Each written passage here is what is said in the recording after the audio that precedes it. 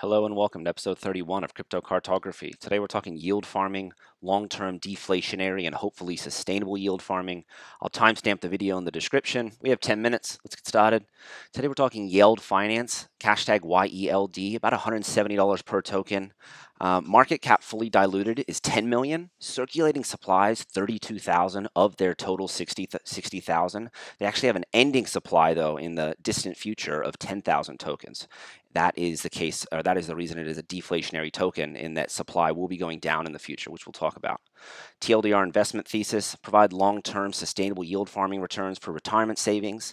Investors can monetize in three ways: through their retirement treasury, which is the new concept compared to other yield farming organizations. Hold yield, earn ETH. Their normal yield farming, which is stake stablecoins, earn yield. And then they have normal staking, which is stake stablecoins and earn stablecoins. It's a brand new organization with smart contracts being deployed in September 2020. Their public token issuance was September 7th at $28 a token, it looks like, actually, on CoinGecko. That went all the way up to $295 in early October. I believe they did have a bug in early October in the code that the team quickly squashed and handled transparently on Discord, which was nice to see. And now we're back up to 170. Going to their website and fundamental valuation propositions. So first off, the retirement treasury. This is their new concept compared to other organizations. We're earning ETH based on your Yeld. So get a pension with Yeld is what they're saying. Non-custodial and redeem it every 24 hours. And it's 1% fee on stablecoin staking withdrawals. So that goes to the retirement yield treasury, which then goes to the Yeld holders in terms of ETH. And we do have the elimination of a governance token staking. All you have to do is simply hold the coin in your wallet. You don't have to stake it anywhere. If you hold Yeld, you'll earn ETH for retirement treasury. Second, you can also participate in optimized yield farming in staking stablecoins, earning yield, and also staking stablecoins and receiving yield generating stablecoins. So the stablecoin plus your yield earned, which is, I think they call them Yeld tokens. So for every 1 million in stablecoins staked, there'll be 100 daily Yeld rewards. And I think at $170 per Yeld, it's about 1.7% on $1 million. So very reasonable, sounds sustainable. Their stablecoin rebalancing system really just means automated yield farming. Their governance platform, I'll show it to you here, is empty, but in the future, Yeld token holders, this is a governance token that you will have a say here in voting, I believe. Going to tokenomics, if we check their documentation real quick, down the bottom, we will see that total supply is 60,000. Circulating supply is actually 32,000 per their website, and we do have a reward pool of 20,000 Yeld. So that's their deflationary token supply. We'll look at the Google sheet later of how that changes estimated token prices in the future. It has a drastic effect between 10,000 outstanding and 60,000. The team, here's the founder's Twitter. The team is public and known. They're experienced Solidity developers. I think this guy has written 2 Ethereum books as well, which is nice to see. Kind of an expert in the field. Investment risks.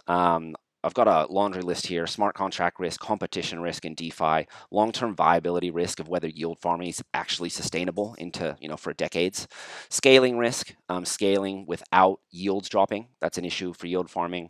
Reputation risk. This just looks like another yield farming token, but hopefully there's other things like the retirement treasury that makes it stand out from the crowd. Developer adoption risk. Will people build and help Yeld grow? Bitcoin maximalist risk. I hope that Yeld can one day support Bitcoin. And if it doesn't, I'm kind of worried. I want all things to support Bitcoin in DeFi. Governance risk. There's just future unknown risk of an unknown governance system. Going to our Google sheet. When we talk about our investment exercise of investing $1,000 at today's price of 170, we're going to get about 5.8 tokens. I've estimated just some market caps, kind of just increasing all the way up to 500 million. And we can see here that based on the 60,000 token supply and then a 10,000 token supply, there's drastic changes in the token price of what our investment of $1,000 could go to. So I do want to see a token issuance schedule from the organization kind of over the long run. I know it's very early days, so we have limited information on APYs and the token release schedule. But do know that if you're a long-term holder, the prices at which the 10,000 supply token can go if the organization can offer me sustainable yields over the long term is quite high. So potential investment outcomes, here's our 4. Failure, of course, sell in the 3rd or 4th BTC bull run, or we could hodl, stake, and just kind of be a retirement participant. Valuation measurements. I want to see sustainable long-term APY yields. To me, that's 5, or I put 7 here, 5, 7, all the way up to 20% over the long run. Anything better that's anything better in traditional finance, and kind of matches what the top performing hedge fund managers in the world would look for. And I think we can do that with robo investing and cryptocurrencies. I want to see retirement products and services, time-based rewards. If this is retirement products and services, well, reward me for locking it up longer. Integration with BTC, I want to see successful launch and staking. We are actually, let me go to the website. Something I forgot to mention is we are a day and 21 hours until staking and the platform actually launches. So we are early. This is an early token. Successful token burning economics and developer adoption as well. Lastly, have a look at our comparables here. I've broken them up into yield farming and DeFi staking. But here's a nice, good, solid list of kind of the gold standard of decentralized finance at the moment.